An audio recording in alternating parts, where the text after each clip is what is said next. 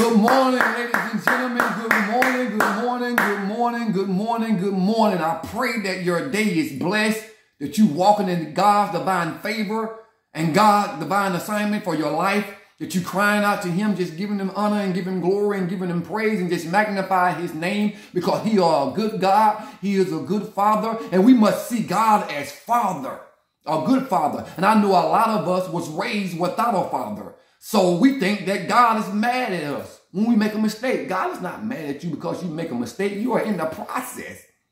And if you do make a mistake, ask for forgiveness, get up and try it again and be who he called you to be. A good father wants you to win. A good father wants you to win, fam. He don't want you to fail. He don't want you to hurt yourself. He don't want you to talk negative against yourself. Pray what he prayed concerning you. Pray your covenant right as a born-again believer. You are blessed. You are blessed.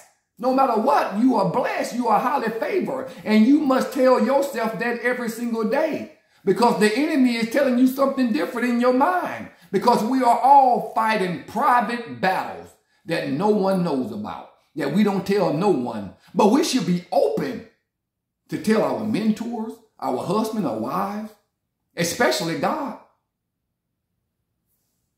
He loves you. He's a good father. He's a good father.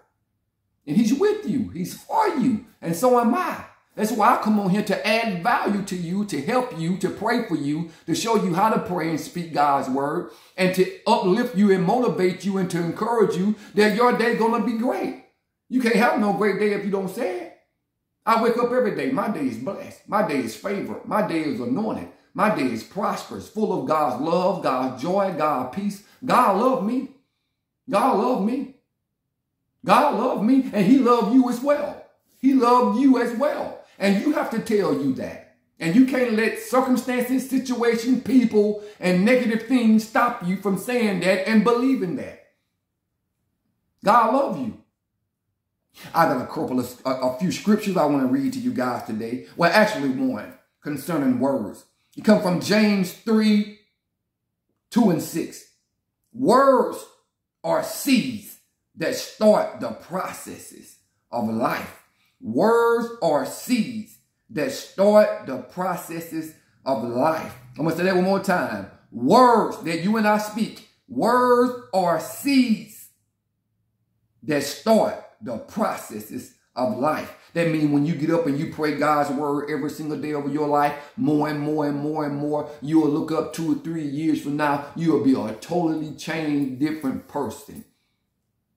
It's a process. Life is a process. Life is a journey. Get up every day, consistently speaking God's word over your life, over your circumstances, what he say about you, speaking his word, meditating on his word, crying out to him, praying his word, singing his word, speaking his word, meditating on his word every single day of your life. Now, we finna pray right now. And I just want to put my Bible down. We're finna pray right now. But first and foremost, we must know and believe that God's word has the power to change any circumstance and any situation that you and I face. The just shall live by faith. And we speak his word by faith, believing that it will and it shall come to pass.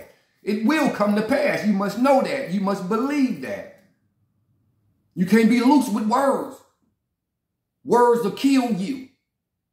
Just like words can bless you, words can kill you if you're saying the wrong thing. Remember that quote that Pop always said? And I grew up listening to Pop when I was in the world. When he said, he seen death around the corner. Well, eventually he seen it. He spoke it with all due respect to everyone, to every Tupac fan and lover. I don't hate or criticize anyone. I'm just giving you a practical example. Speak life, not negative. Speak life. Life. For life and death is in the power of the tongue. Life and death is in the power of your tongue. So speak the word. If you're a rapper, a recording rap artist, or a recording singer, speak God's word. Don't go out there and say a bunch of negative things about killing people and hurting people and wounding people. I'm gangster, I'm thug, to sell records, to make money. No, you killing yourself and those that are listening to you. You destroying a generation.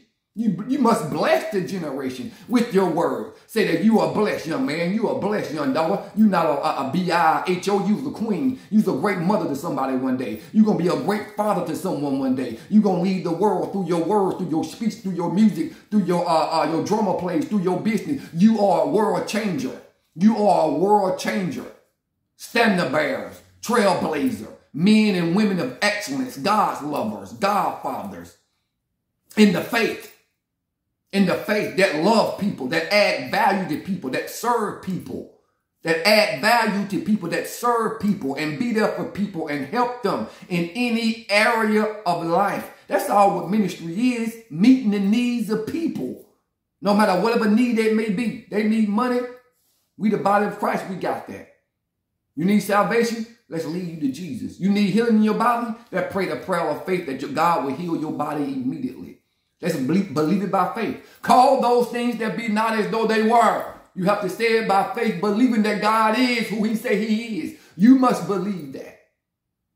You must believe in God's anointed word. Not only that you must believe in God's word, you must believe in you. Let me say this and then we're going to start praying. It's amazing that you believe that God is almighty and all powerful. He can do anything, right? He's amazing. But if you don't believe that you can do it, and if you're not amazing, it won't be done. It's one thing to believe God, but it's a whole other ball game to believe in yourself. You have to believe in yourself just like you believe in God. You have to be strong. It takes courage to win. It takes courage to pray God's word. It takes courage to step out in faith and do what God called you to do. It takes courage to be brilliant, to be dominant, to ride above all obstacles and all dilemmas and all setback and naysayers and what they stand and what they stand. It takes courage to be who God called you to be. It's not going to be easy, but prayer can help you get over those stepping stones, get over those potholes and those barriers. And all the different mistakes that people make in the world, it's a prayer failure. Everything rises and falls on leadership. Everything. To be a great leader, you got to get up and follow the true leader. That's God. The Bible is the roadmap of success for our life. The Bible is not a bunch of rules and all this. The Bible is a roadmap for success in life, for you to be successful. God wants you to succeed in every area of your life. He wants you to win. He wants you to win. The Bible is a roadmap to success for his divine will and call and plan for your life. Let's begin to pray. And we're going to bind the devil in the mighty name of Jesus, because you're going to be blessed today. Your day is going to be blessed. Your day going to be amazing. Your day going to be outstanding. And I declare and decree over you right now that you are blessed. There's nothing mundane, nothing mediocre, nothing average or common about you. You're not a failure. You are a winner. You are a champion. And you will be a trophy to the world. Because when God gets finished with you, everyone going to be amazed and mind blown. And I want you to win. I want everybody to win. Everybody to win. Because you're a winner. You are made in God's image and made in God's likeness. Dominating the curse. A to Z. Thank you, Father God, that I am the redeemed of the Lord. And through your covenant blood sacrifice, resurrection power of my Lord and Savior Jesus Christ, I am forever free from the curse and all the manifestations of the curse. I dominate the curse. And I command that every curse is broken off of my life, broken off of my family, broken off of my children. I resist the devil and he must flee from me. I have put off the old man and the lust of the flesh. I have overcome the trials and the tribulation of this world by my faith. I am redeemed it and forever free from.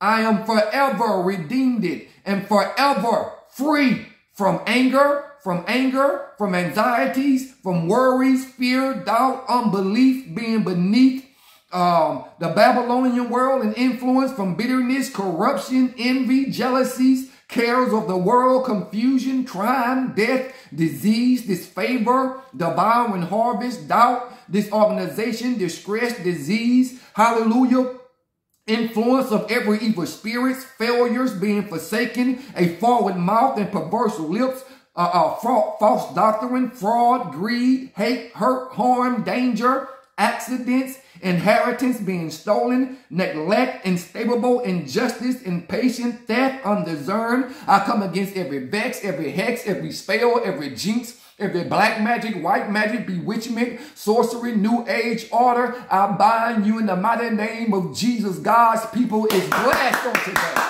God's people is blessed on today and forever be blessed. Our bloodline is blessed. Our bodies is blessed. Our minds is blessed. Our businesses is blessed. Our churches are blessed. Hallelujah. Our investments is blessed. We are blessed coming out, blessed going in, blessed in the city, blessed in the field. We are favored with God and with man every single day of our life.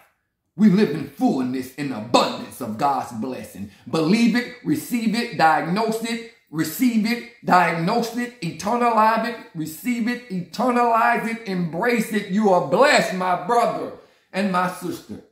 I said you are blessed. And the devil cannot curse what God has blessed. Have a great, amazing day.